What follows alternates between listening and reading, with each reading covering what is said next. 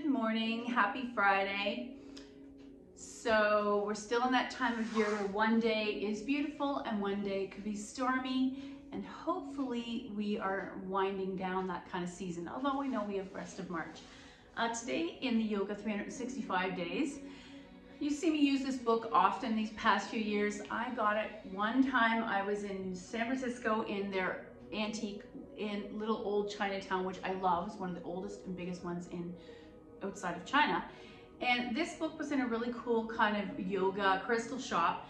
And I love is that every day is a different daily wisdom for life on and off the mat. And we often talk about things that we talk about here. I would love for it to translate into your regular everyday life. Today's reading is Be Proud of Who You Are. And it's one-legged king pigeon. We don't do this pose often. I don't know if you can see that. King pigeon is a huge back bend. I used to do it effortlessly and I was proud of it. And then one day my teacher, who's 10, 15 years older than me, reminded me that just because you can doesn't mean you should. There are certain poses in yoga, and you'll see pictures of yogis who spent their whole lives doing it. They're not good for our joints. They're not good for longevity. They're not good for aging. And what's amazing is we care more and more and more about the next picture. A lot of times there would be milestone birthdays historically, and you would hit it and you'd be like, okay, that's it, I'm done.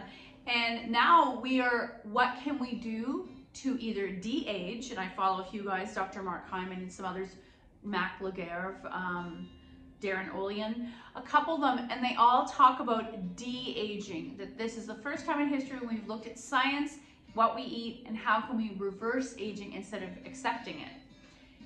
To make a long story short, one-legged king pigeon pose, Eka Pada Rajapakottasana. Eka Pada Rajapakottasana. Remember, the word asana is at the end of every Sanskrit pose we talk about. Picture a pigeon's full rounded chest of iridescent feathers gleaming in the sun. While pigeons are often considered to be ordinary pets, they hold themselves proudly. Hold yourself proudly, that puffed up chest. Pada Rajapakottasana, the Sanskrit name for one-legged king pigeon pose. And maybe I will start to demo it, but I haven't done it in years. Eka means one, Pada means leg or foot, and Raja means king. So there's that puffed chest. Kapoda means pigeon. From downward facing dog, slide one knee forward. So quite often that's how we come into pigeon if we were in a flow.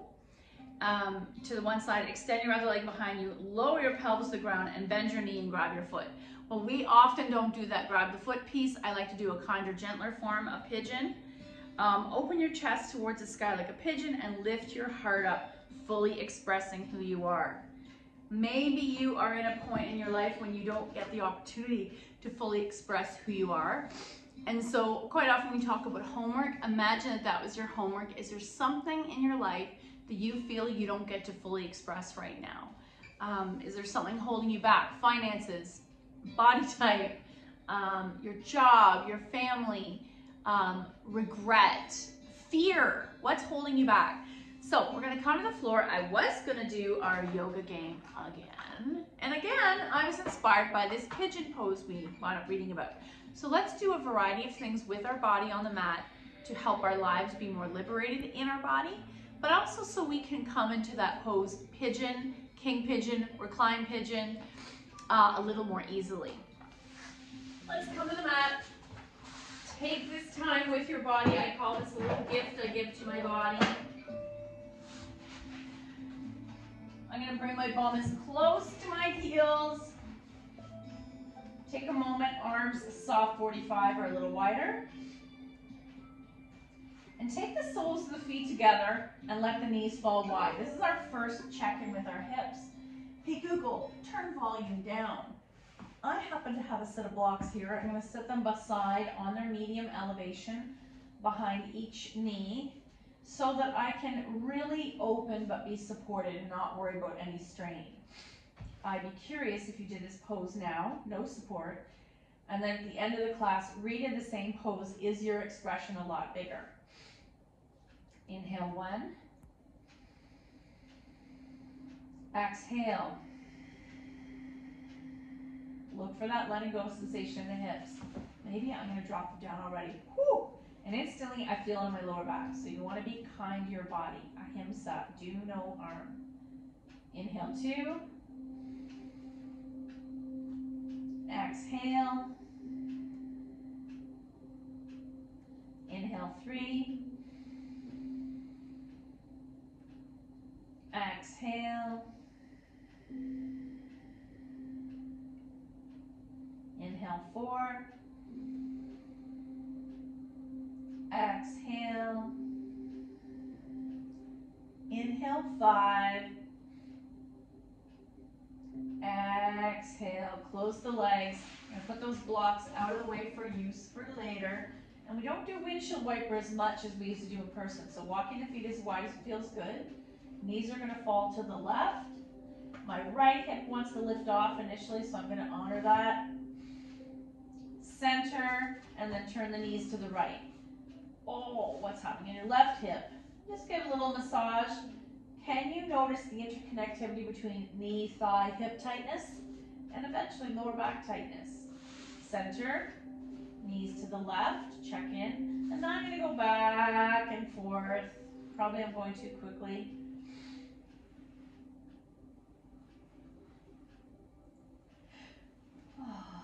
And then back to center, knees to chest, little boat. Let's take our knees to the floor on the left. Right arm opens to a T. Gently pull the left hand, gently pulls the stack of knees to the earth, and turn and look to that right hand.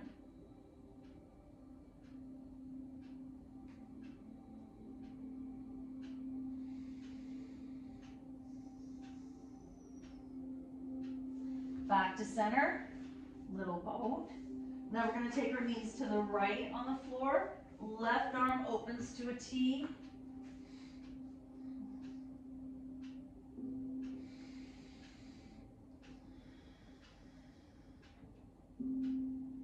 Back to center, little boat. Or let's do some egg beaters because we are going to be working with open hips today. Right leg in, left foot in the air, lower. Pulling that right leg in. First I want to rock the baby here. This is a variation of reclined pigeon. Flexing that foot, not only does it protect your knee, but I feel it turns on the glute and the thigh. Option to bind your hands around that foot and imagine that foot coming towards your left rib cage. Same action as when we do fire logging or thread the needle. Let's take left hand to right knee, take it all the way over, single leg spinal twist. Back to center, little boat. Left leg in, right leg slides straight. Rock the baby, so you're going to grab hold of that left foot, left hand, left knee. If that's too tight, you're going to grab the shin. Whatever works in your hip. Flex that foot and rock the baby. Option to take both hands binding on the flexed left foot and imagine that left foot coming towards your right side, reclined pigeon. Finally, let's turn it to a single leg spinal twist. Right hand, left knee, takes the knee all the way over, left shoulder anchored. Center, little boat, or egg beaters. While we're here, I really want to use some more work for our hips. So let's start with one block. Lift your hips. Right leg in, left leg slides straight. 2 breaths, keeping that left heel on the floor. And I'm really trying to stretch this left hip while drawing the right thigh towards me. You can always bring your hands behind the shin, behind the thigh. Inhale 1. Exhale. On the exhale, can that right thigh sink a little deeper into your belly? Inhale 2. Exhale. Inhale 3. Let that left heel lift up and dangle the leg. Inhale 3. Exhale. Inhale 4. Exhale. And inhale 5.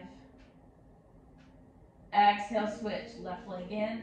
Right leg extends. First, the right heel is going to stay on the mat. 2 breaths. Inhale, 1.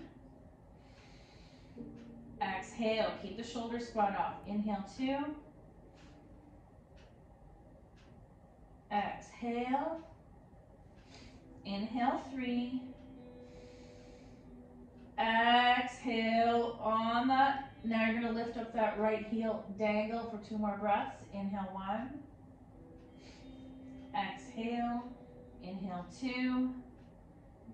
Exhale.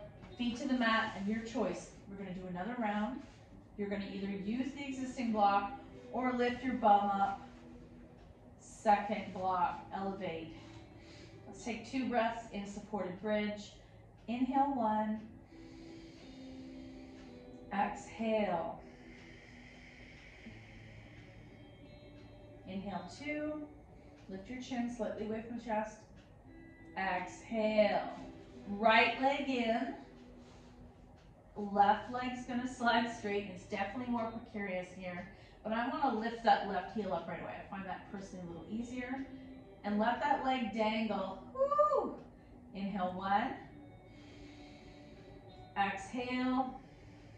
And if it's impossible, you're holding the thigh instead. Inhale, 2. Exhale, switch. Right heel down, left leg in. Right ankle dangles. 3 breaths. Inhale, 1. Exhale. Inhale, 2. Exhale. Let's go one more. Inhale, 3. Exhale, feet to the mat. 2 breaths, supported bridge. Inhale. Exhale. Inhale. Exhale. And then get the hips away from the blocks. Feet in the air. Let's just point and flex a few times. Roll out the ankles. So if we were to do king pigeon, the other piece that lends itself to that is chest open, shoulder open, tight, neck is gone. And we've had a lot of requests for shoulders and neck. Legs fall wide. Pause here for a moment.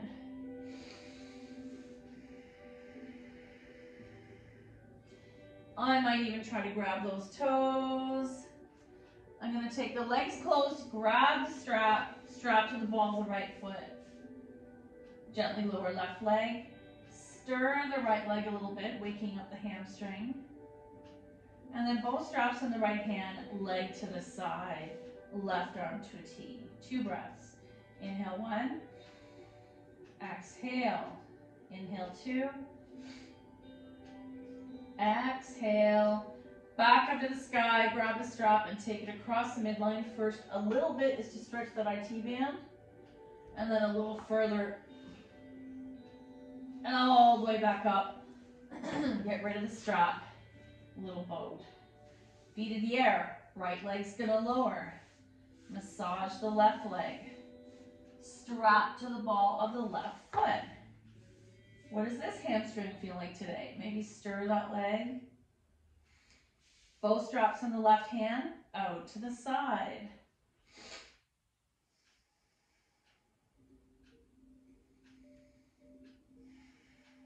Back to the sky, strap in the right hand, tiny bit to the right, stretch that IT band, maybe even massage it, and then take that leg all the way over. Oh.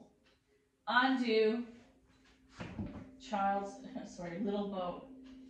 And we'll quickly do, because we're continuing on the work with our hips, right foot flexes onto left knee open and draw that towards you. So you can make it into a full thread the needle. You can just have your hands on your knees drawing it towards you. You could choose to do it in cactus.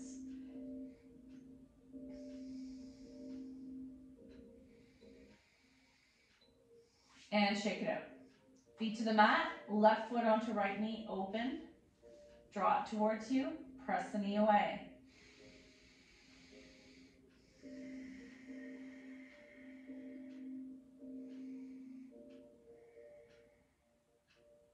And shake it out.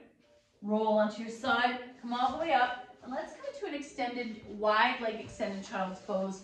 We're trying to help those hips come to their maximum range of motion today. So tabletop, toes touching, knees wide, chest to the floor if that's available to you, and forehead down.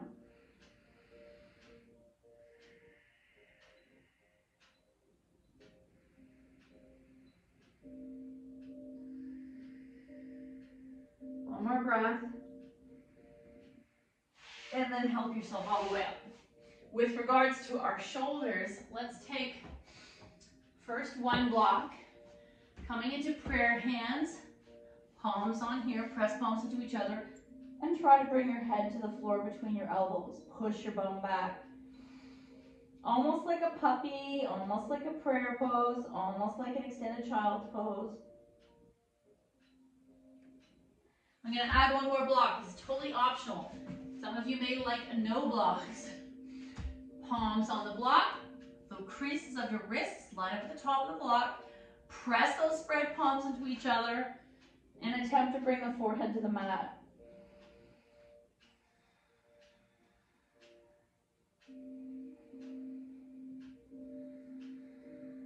And come on up. And while we're here, let's do our dolphin series just to help the shoulders. So I like to either use no blocks, palms together, Sphinx arms. Even better is with a block. When you're ready, palms press down, tuck your toes. You're either looking forward, coming forward and back, or coming to a half plank, or walking into a short downward dog. If anything, this can become an indicator, a litmus test of what's happening in your shoulders today. And then come on out. Very nice. Let's quickly do 2 more shoulder things over here because I want our chest to be open. Let's take our arms to the sky, interlace fingers, press the palms up, engage the core, and can you gently pull those arms back, forward, back, forward, back, forward. Some of us this is going to happen, some of us it's not. Back and release. Switch your legs out. Left ear, left shoulder, pause. Right ear, right shoulder. And come back to center. Another pose we love to do for our shoulders, usually this is the wall version. I can't recommend it enough. Right foot to the wall, right chest to the wall, right arm palm down to the wall. Left arm bent and push the floor wall away. I'll switch to the other side. I'm doing this quickly so that I'm going to show you the floor version. Left blade to the wall, left hip to the wall, left breast to the wall, left palm to the wall. Right arm bent at the elbow, push the wall away, and come on out. And we're going to do that one more time, but on a diagonal. Right foot, right chest, right hip, and this time the right arm is on a diagonal. And then back to center, switch. Left foot, left breast, left hip, left hand, diagonal. And I feel it in my pec, this whole chest area, but I know for some people it's in a different spot.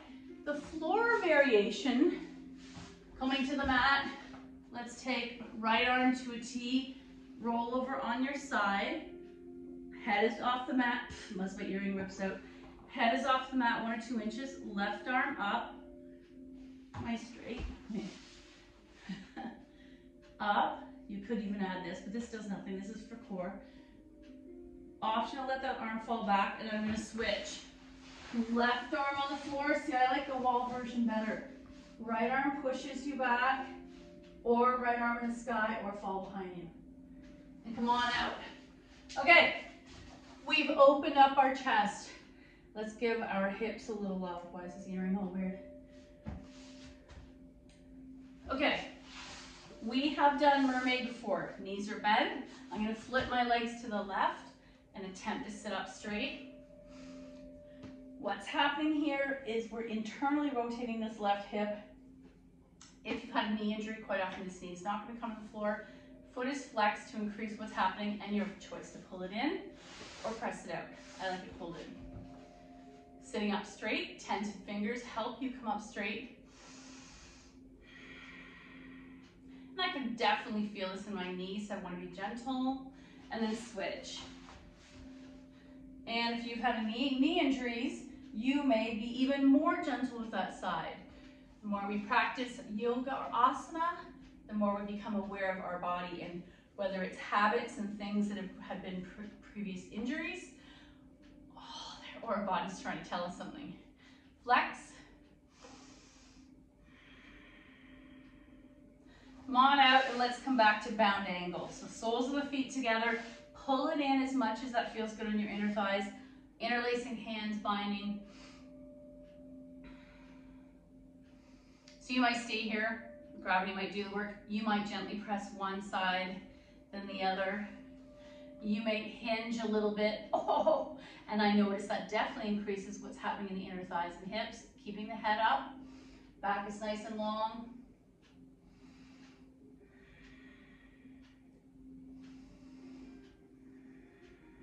And I'm not asking you to fully forward fold. I just want to stretch this groin muscle here.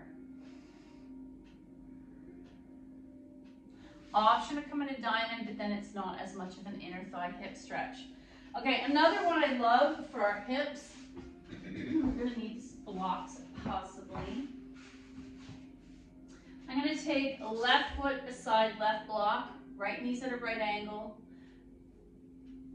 Tuck those toes, inchworm that leg back and untuck. The action or the effort is when I press this inner left knee into my outer left bicep. I can feel inner stuff happening into the left hip, but also as I'm imagining this right hip dropping down and stretching. Option to stay here or tuck and rise. Now it's quad and hip, looking forward. Undo. Keep the hands there. This is more shoulder work. Extended child's pose. Back upright. Right foot beside right block. Choosing to stay at a right angle or inchworm back. Choosing to stay upright, and I'll face you, or tuck and rise. I will really face you as I'm moving around with my blocks. Drop down, leave those blocks there, extended child's pose. Another variation using these blocks to help the hips. Left foot to the side of the block. Staying at a right angle, or inchworm back, stay here, or start to come into prayer pose. You can even bring them up a little. This is my tighter hip. So I'm going to come into prayer pose, pressing that left knee into my left bicep. Option to stay here, or even more, tuck and rise. Release, keep the blocks here, extended child's pose. Back upright, right foot beside right bicep, inchworm leg back. Now I want to try to come down into here, keeping that right knee elevated or pressing into the right bicep. Option to tuck and rise. I can feel the knee splaying outwards, so to keep it more honest, I can bring these blocks up and tuck and rise. Coming back to medium. Extended child's pose. So sometimes it might feel like we're rushing through certain things. Quite often, if I make a video longer than 30 minutes, it will take the whole day with YouTube to upload. So there's a reason that I have to keep things the length of time that they are. I do encourage you to take what we work on in class and add it to your day. Maybe take 1 or 2 of the poses and make them go a little longer. Let's start working on our pigeon again. Actually, we're going to do a seated rock the baby, just almost like a seated pigeon before we go into the next pigeon. So, left leg out. I'm going to pick up my right bent leg. Rock the baby. I flex my foot, protects the joints, but also activates the muscles so that my joints aren't doing all the work. Choosing to stay here, or you could try to bring that calf towards your chest. You could put the right foot flexed into the inner wrist, the elbow crease, or, well, I can still do the monkey grip. Woohoo! So tight today. And I'm going to call that upright pigeon. I think it does have an actual name like that. Left leg bends, And I want to rock this baby. This is my dominant hip. So, and the dominant hip matches the dominant hand side of the body.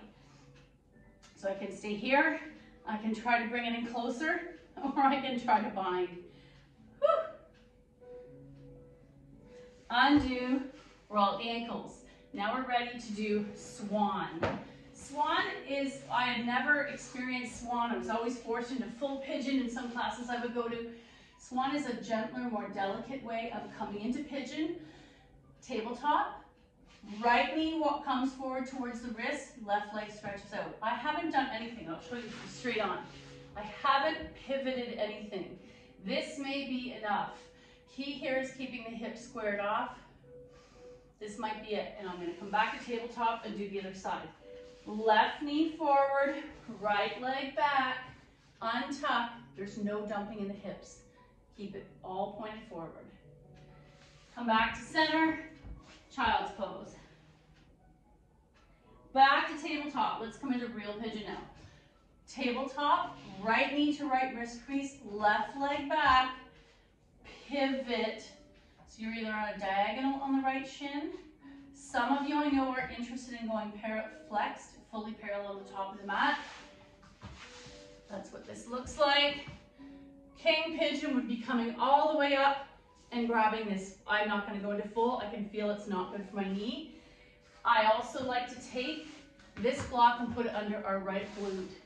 So I can either come into Sphinx pigeon, stack fist, or all the way down. All the way up, and let's come into a downward dog to switch into the other pigeon. Some people come at it from a dog instead of a tabletop. Left leg in the air, bend the knee, come forward high plank, drop that leg down, pivot the shin on a diagonal, right leg back, untuck. Staring forward. I'm going to take a block under my glute to support that hip. I'm either upright, or forearms, or stacked fists, or all the way down.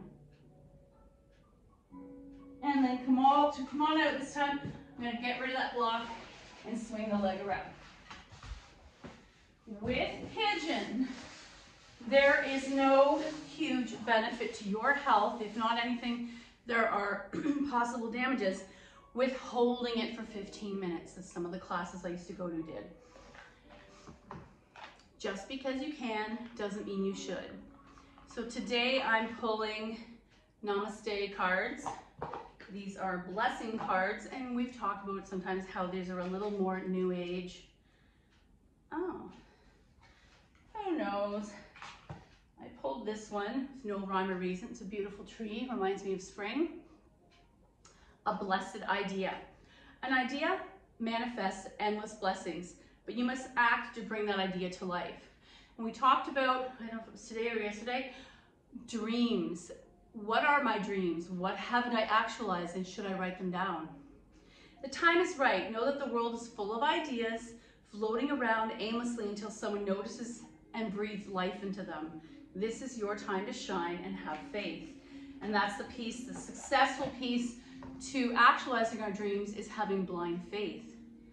I want you to think about something that has really stood out in your mind, maybe even since your childhood, that you have always wanted to do. You haven't had the time, the resources, whatever the reason is, and maybe now you're going to have an attempt at that. Take a stab at it. Even just writing it on paper is the beginning of making it from a dream to reality. Thank you so much for your effort. The good in me sees the good in you. Namaste.